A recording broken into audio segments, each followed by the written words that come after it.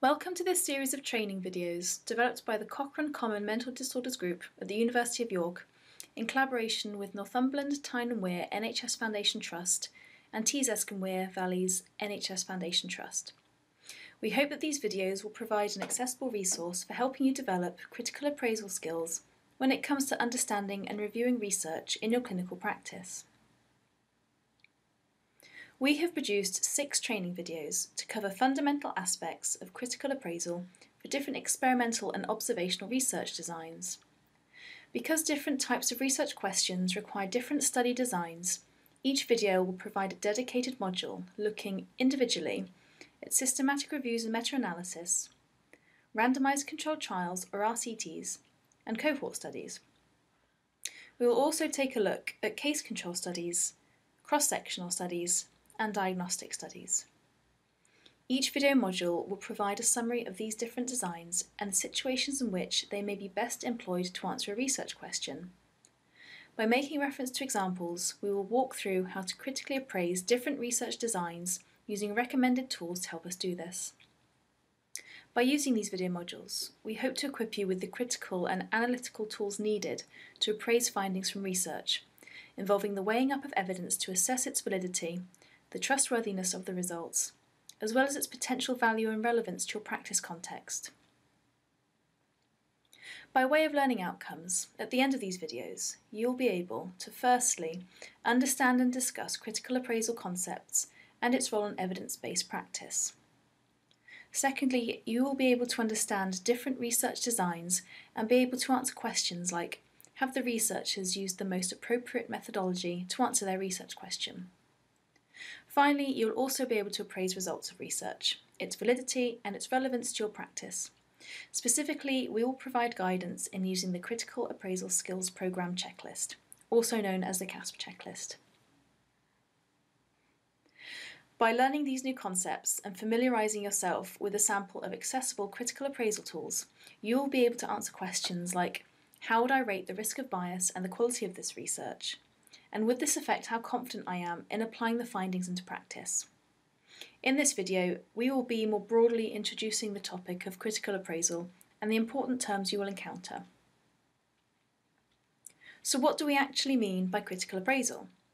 Fundamentally, it is the process of carefully and systematically examining research to judge its validity, the trustworthiness of the results, and its value and relevance if results are applied in a particular context. Being able to critically appraise research is an essential skill for use in evidence-based practice because it allows clinicians to find and use evidence reliably and efficiently. These are the 3 overarching key concepts of the appraisal process and are predominantly used by the review checklist that we will take a look at over the coming modules, as they are applied differently depending on the type of research you are appraising. We will briefly explore these concepts individually in order to help you start thinking about the ways you can apply them in practice when making your own critical appraisals. When we talk about validity, this refers to the soundness or the rigour of a particular study and the extent to which the conclusions of the research are true within the specific context the research was undertaken. This is also known as internal validity. A more valid research design, method and procedure produces less biased results, giving us more reliable, generalisable conclusions. Questions you may ask relating to validity may include, is there a clear statement of aims in the research you are appraising? If authors of the research have not provided a clear research question that describes the population of interest, the intervention given, or the outcomes of interest, then there could be cause for concern as to the validity of the results of the research. You also want to be clear of the methods used in a study to make sure they are suitable to answer the question that is being posed. For example, if you are critically appraising a study that is looking at the effect of an intervention, you would be right in thinking that a randomised controlled trial would be the most reliable way to measure treatment effect, because these trials aim to reduce bias by randomly allocating participants to treatment. However, it may be the case that the authors of this type of study may well have stated that they randomised participants, but did not provide any further details as to randomisation methods. This may not necessarily mean that authors did not use appropriate selection and randomisation methods in the conduct of their research, But if their methods are not reported clearly, it makes it difficult to fairly assess validity and may impact the conclusions of your own critical appraisal.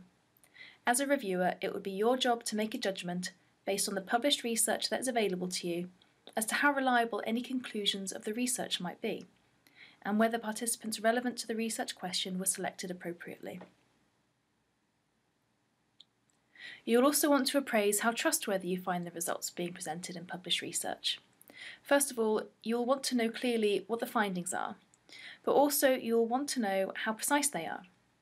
Depending on the research question being asked, data may be qualitative or quantitative, observational or interventional, and this will influence the method of data analysis.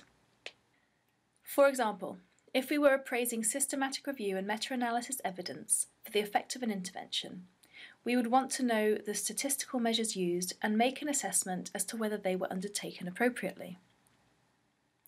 We would also want to know whether the author's statement of findings are accurate and precise assessments based on factors such as the size of the p-value and the confidence interval, as well as the overall quality of the evidence. In the field of evidence-based practice, we would also want to be critical about how the results of research fit with the existing body of evidence. If results of a study were to entirely contradict established evidence-based practice, you would want to consider why this has happened. You may ask whether participant populations and treatments were similar enough in an interventional study, or whether in a case control study exposure was accurately and equally measured between groups. Finally, what can we determine of the practical relevance of the research findings? Who can the findings be applied to beyond the confines of the article you are appraising? And can they be applied locally in your own practice context? When you are critically appraising research to consider whether to make use of findings in local practice, you will want to investigate whether the study setting and participants covered are sufficiently similar to your population. Consider the outcomes. How are they defined and measured? Who are they important to? And are they similar to outcomes that you, your clinical team, and your patient want to achieve? By being mindful of the potential differences between the research context and the context in which you would hope to make use of these findings, you'll be able to provide a thorough and considered critical appraisal that could positively impact on your evidence-based practice. Though we have only touched on some very broad issues relating to critical appraisal, we hope we've got you thinking more about how to start approaching research. In future modules, we will focus on specific study designs and spend more time exploring these different concepts and how to interpret and apply them in critical appraisal. Critical appraisal is a valuable skill for health professionals and commissioners as part of their work in evidence-based practice. Much money and many resources are invested in undertaking healthcare research internationally. However, not all of it is of good quality. It is important to be able to A. Identify which study design is most suitable to answer a particular question. B. Identify the various sources of bias that may impact on the reliability of research results. And C. Be able to judge the value and practical relevance of research findings. Only when we know how to locate, interpret, and make sensible best use of knowledge that is available to us can we put it into practice and start making a difference to the way that we provide high-quality, evidence-based healthcare. The second module in this series will look at systematic reviews and meta-analysis, and we will start putting critical appraisal concepts into practice. We will also demonstrate how we would critically appraise a systematic review using the CASP checklist, with the opportunity to test your learning by appraising a selected review using the methods we'll discuss. Thank you for listening. These training videos have been developed by the Cochrane Common Mental Disorders Group at the University of York, with support from Tees Escombe Weir Valley's NHS Foundation Trust, Northumberland Tyne and Weir NHS Foundation Trust, and the Economic and Social Research Council. If you would like to test your knowledge on the topics introduced in this first module, please follow the link below the video, which will take you to a short online quiz.